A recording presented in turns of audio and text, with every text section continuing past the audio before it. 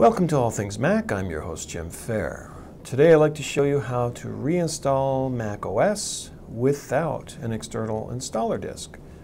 So on a newer Mac, we hold down three keys while starting up: Option Command R or Shift Option Command R.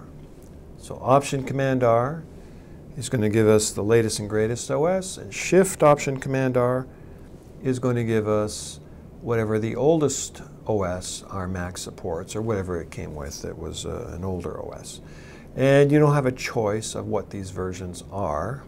So for example, on the 2013 Mac Pro on my desk here at work, I have a choice of Mojave with Option Command R or El Capitan with Shift Option Command R. If I want Sierra or High Sierra, the OSs that came out in between those two versions, so Sierra was next and then High Sierra, I still have to go and create an installer disk, and I have another video on how to do that, so you can check that video out. Why would you want to reinstall the OS? Well, it could be a number of reasons. It could be you have a problem with the new OS and you want to go down a version because something stopped working. Or your OS blew up and you're tired of the new and want to go back to old reliable. That's always a possibility. So, or perhaps your machine won't even start up and you want to solve that problem. So when you're installing the OS, there's two types of installs. We call them clean install or a dirty install. So clean install, you're wiping the device and putting a fresh OS on a blank device. Dirty install, you're just installing fresh OS over old OS. Now, dirty install only works if you're doing the same version that's there, so Mojave to Mojave, or if you're stepping up. So if your existing OS is Sierra and you're stepping up to High Sierra or Mojave, you can do a dirty install that way. It'll save all your data.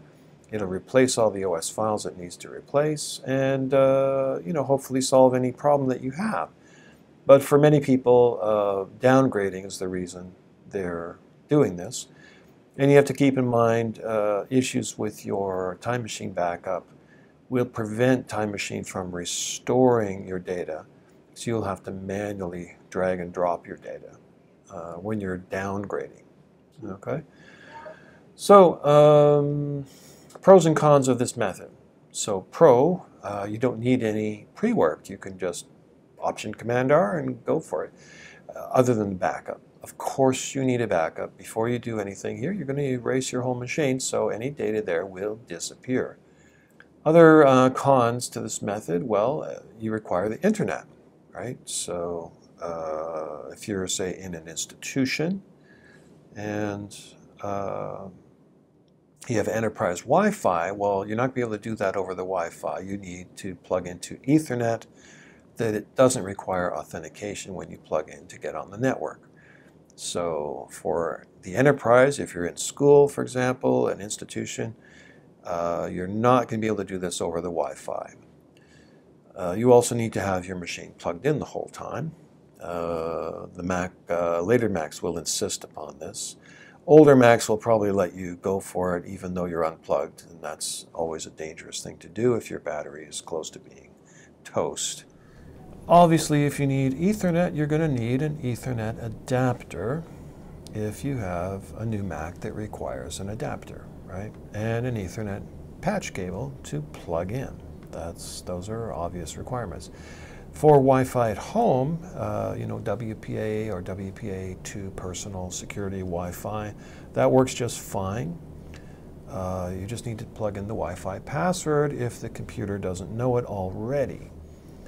So without further ado, let's give you a demo of this in action. So how do we reinstall the OS with Apple Internet Recovery?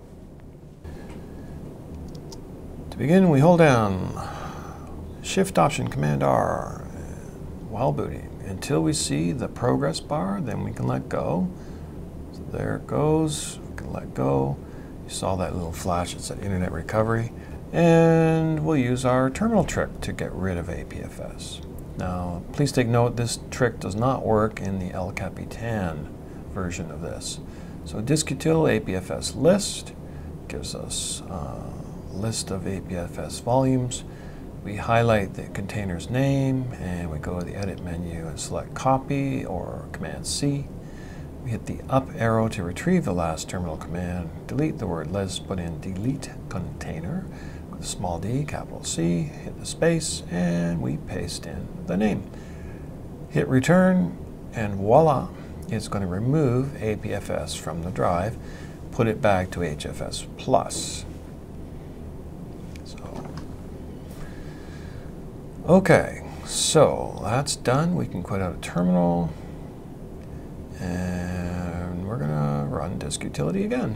So this time, it's no longer an APFS volume. We can just erase it, put in whatever name we want to put in here, and click erase. If only I could type. Click erase.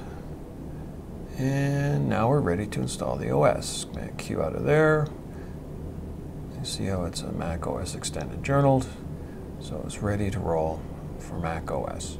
Sierra. So we're going to double click the Sierra installer.